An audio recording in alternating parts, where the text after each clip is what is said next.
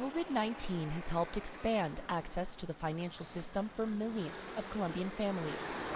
During the pandemic, the government expanded cash transfer programs, such as the Ingreso Solidario, or Solidarity Income Program, to help families.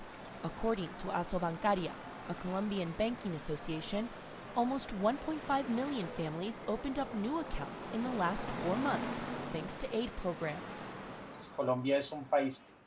Colombia, historically, for structural reasons, has had wide inequality gaps, and in an attempt to close these, the central government has really pushed banking by offering various financial products. One Colombian expert says Colombia has been changing regulations to simplify the path to financial inclusion for years. Among the changes are policies that make it easy to open up bank accounts, something that is crucial during the pandemic.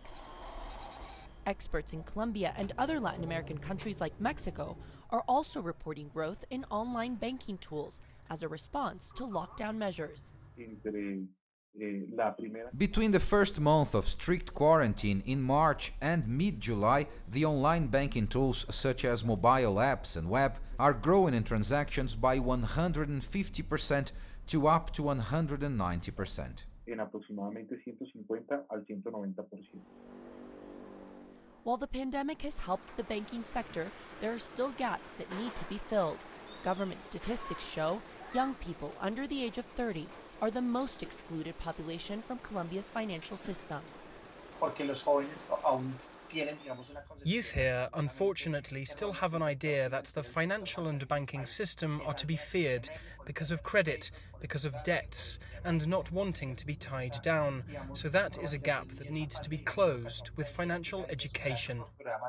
Avila says the positive developments cannot replace the benefits of education to achieve lasting progress in the financial system here. Michelle Vega, CGTN, Bogotá, Colombia.